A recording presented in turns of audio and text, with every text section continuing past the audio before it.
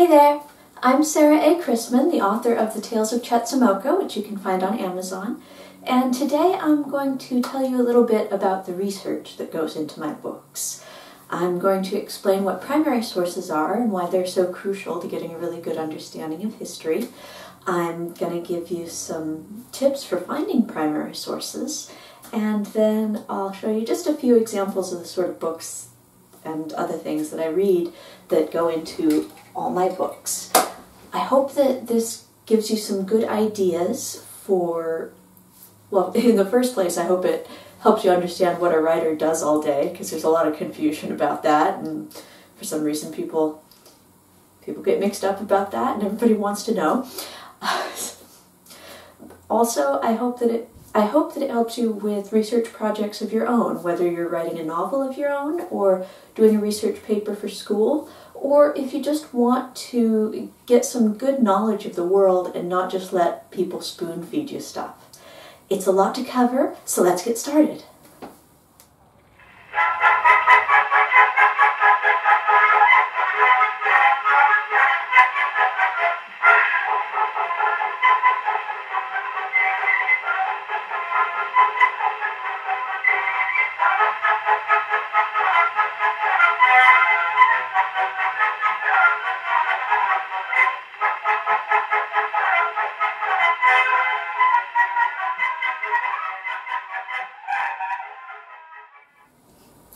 Every book starts with an idea, and in most cases, a book starts with a great many ideas. So, next to my desk, I keep a basket of notebooks where I write down ideas.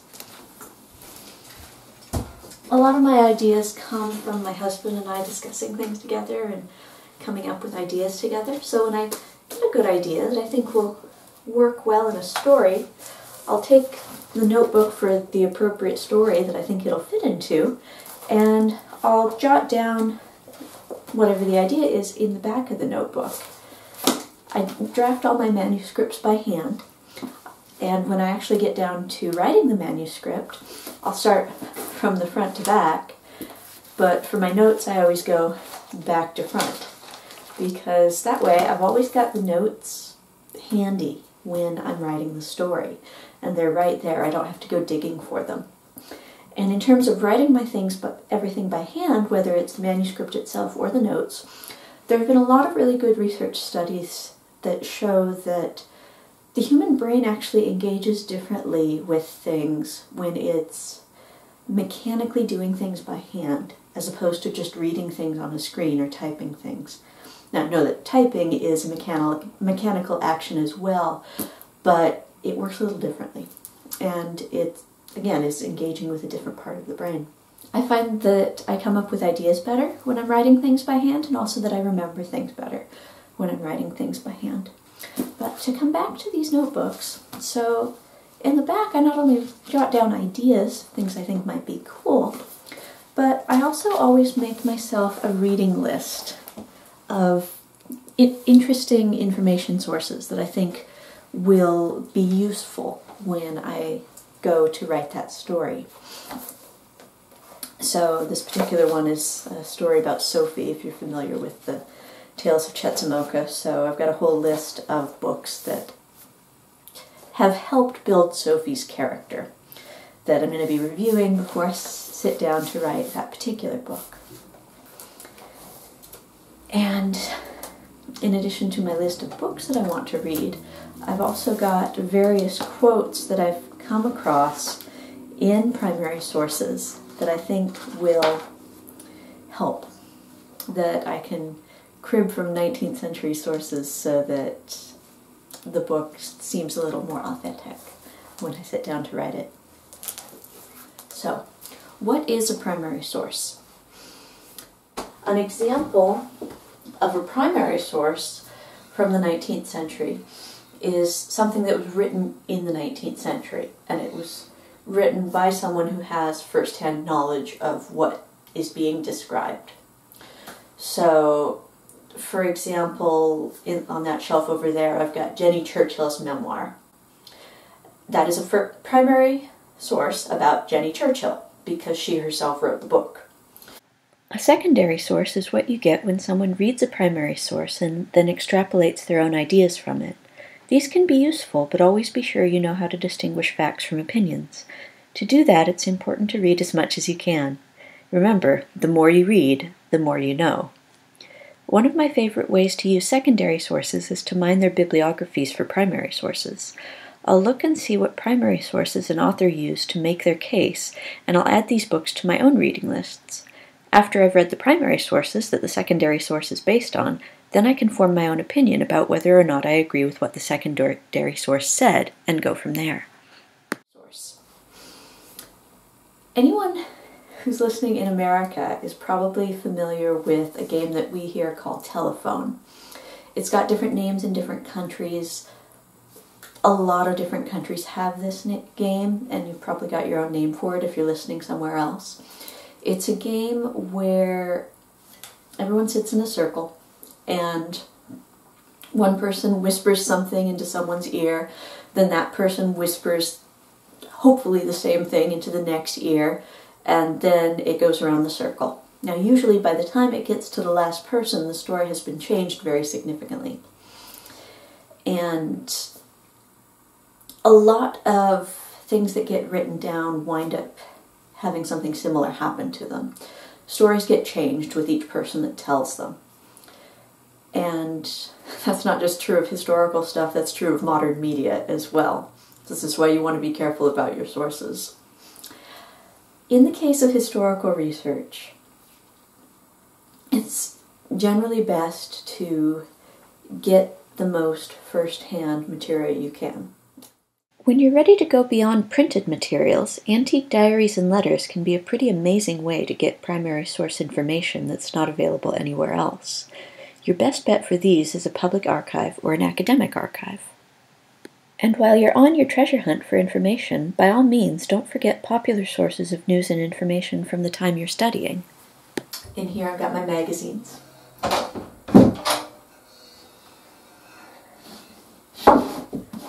And so these are the sorts of magazines that were actually being read by people in the time about which I'm writing, which really helps me to get a good understanding of what they were experiencing and what they were thinking about at the time. And that's very useful for a writer.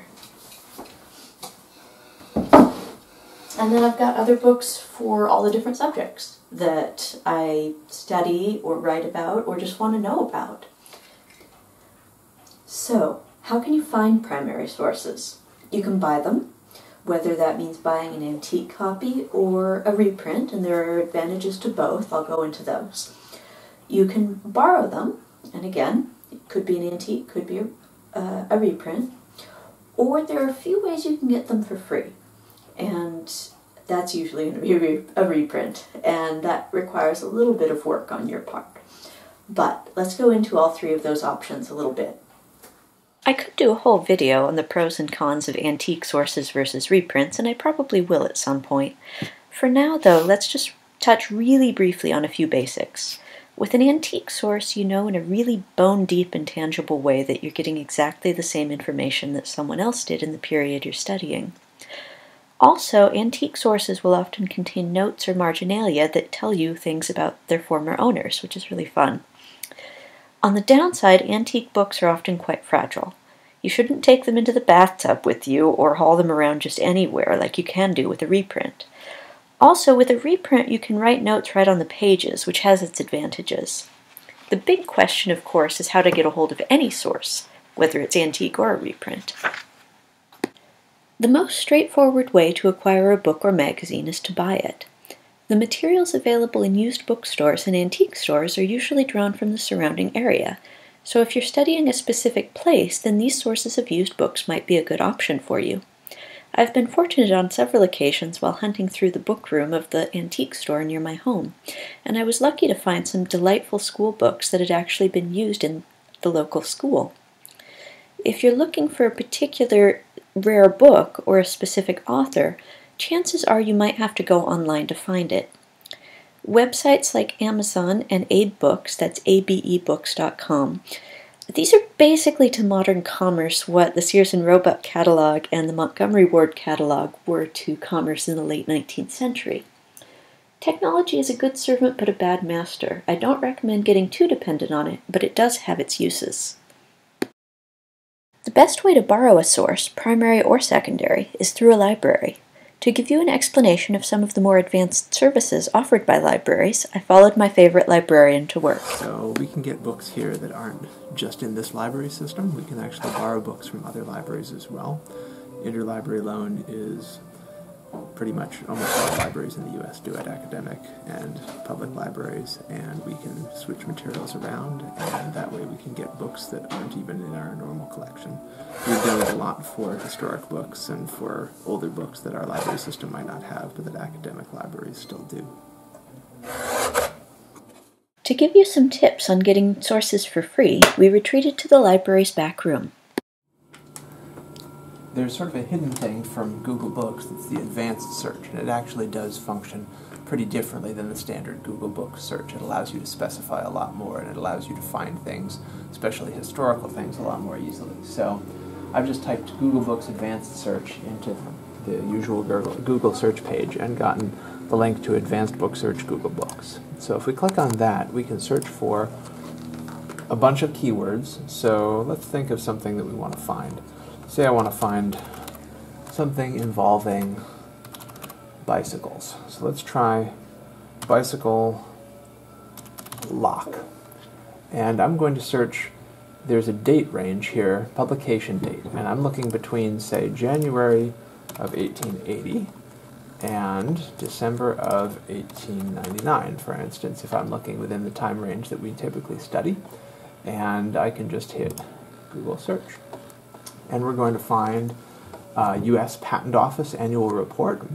We're going to find Hardware, which is a magazine devoted to the American hardware trade. The Iron Age, a similar magazine there.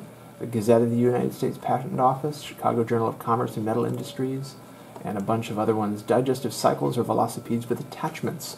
That sounds promising. So this is the sorts of things that we're going to find by doing that. There we are, locks and locking attachments. So this is basically a bunch of different inventions from the period, and there's specific ones here to do with bicycle locks. So that's a good example of the sorts of things you can find in terms of real primary sources by using Google Books Advanced Search. Once you've downloaded your free PDF of a work in the public domain, you can print it out and bind it as nicely as you like or as quickly as you like, depending on your particular needs and circumstances. Here are some leather-bound books I made for Gabriel as gifts for birthdays, anniversaries, and other holidays. And here are some cloth-bound books I made for myself for my own research. And here's the bookshelf in our guest room made of cardboard fruit boxes. This is where I keep the public domain books and magazines that I printed out so that I could read them for research, pleasure, or both, but in which I don't want to invest the resources to bind them in a really fancy way. If you want some tips on how to hand bind a book, you can find instructions for the process on our website, thisvictorianlife.com. You can go straight to the bookbinding instructions by typing in the URL you see on your screen right now. There are a number of advantages to working with a physical copy of a book as opposed to only dealing with materials on a screen. Technology is a good servant, but a bad master. Online databases can be very useful for accessing things, but you might be cheating yourself if you don't take the extra few minutes to print out your materials. In the first place, just because a file is in a database today is no guarantee that it will be there 5 years from now or even tomorrow. Databases clean house occasionally, and it's not terribly realistic to assume that your personal needs match up exactly with their collection maintenance protocols. Even after you've downloaded a file, if you really care about the information in it, it's still best to print it out. The human brain evolved to move and learn within a physical space. A physical book has a front, a back, a top, and a bottom.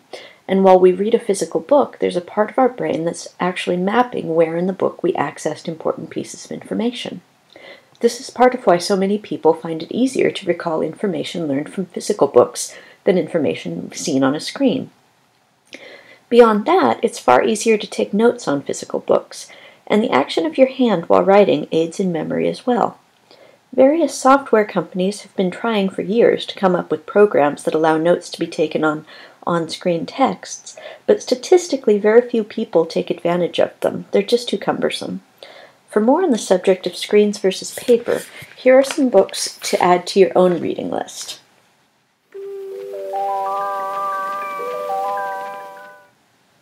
I get the information I use to write my own books from sources I've gotten hold of through all of these methods, buying what I could afford, and borrowing or finding free copies of the things that otherwise wouldn't be available to me.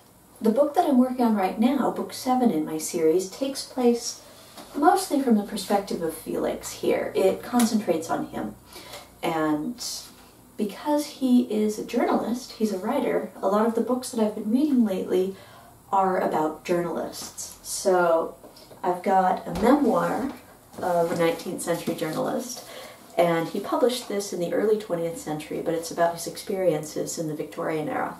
This has been a great resource.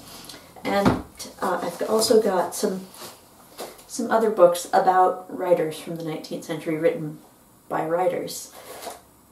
I've got How to Write for the Press from 1884. I've got The Great Scoop, which is a nice novel about journalism in the 19th century. And The Making of a Journalist, that's another memoir.